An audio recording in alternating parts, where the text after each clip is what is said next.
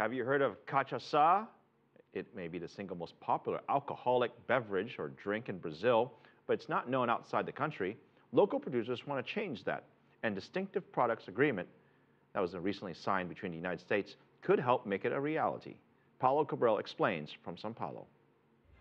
Brazil's national cocktail, caipirinha, has become a common choice in bars around the world in the last decade or two.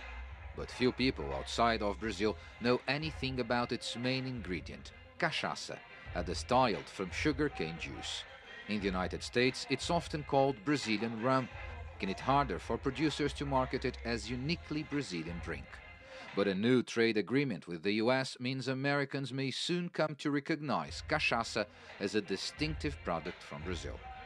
The distinctive product designation means that from now on, only cachaça produced in Brazil can be sold in the United States under such name.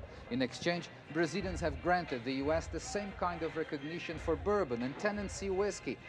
The idea is to avoid what happened, for example, to vodka, which, despite its well-known Russian origins, is nowadays produced pretty much anywhere in the world.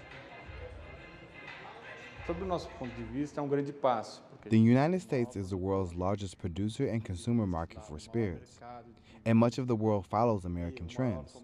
So from our point of view, this is a great step that may help us to get the same kind of recognition elsewhere.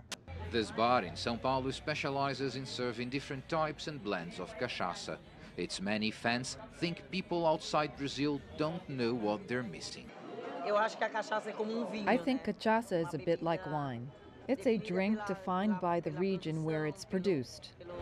As Brazil prepares to host the World Cup in 2014 and the Olympics in 2016, it's natural that some aspects of this country's culture will gain more exposure worldwide. And cachaça is certainly a part of all this. If producers have their way, it may be coming soon to a bar near you. Paulo Cabral, CCTV, São Paulo.